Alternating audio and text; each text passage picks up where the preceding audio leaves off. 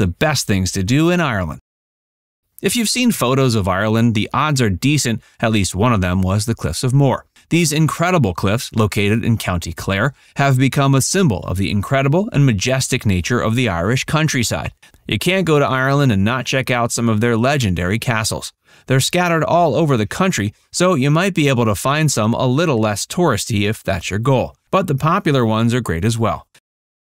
While the east coast of Ireland has the capital, the west coast is perhaps the more gorgeous of the two, and the Ring of Kerry is perhaps the most famous area on the west coast.